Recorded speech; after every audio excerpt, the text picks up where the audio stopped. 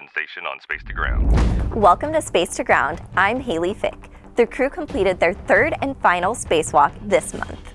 NASA astronauts Randy Bresnik and Joe Acaba ventured out on Friday to continue work on the outside of the International Space Station.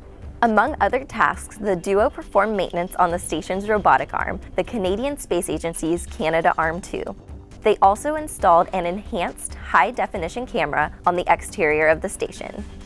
We kicked off a year of education on station during a live chat with Space on Monday. Between Joe Acaba, Mark Vandehei, and Ricky Arnold, we will have a nearly constant presence of former classroom educators aboard the space station this school year.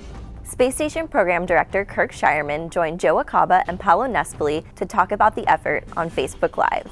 I think one of the most important things that we can do as educators when we're in the classroom is to try to make things important to the students but also tangible. Keep following along on social media with hashtag #TeacherOnBoard and learn more by visiting nasa.gov/STEMOnStation. Houston, We Have a Podcast went live on Facebook this week to talk about the importance of astronaut photography with the crew. You don't look at the Earth and not be changed. You realize that every experience you've ever had, every person you've ever known is down on that little blue marble. You just feel compelled to share it.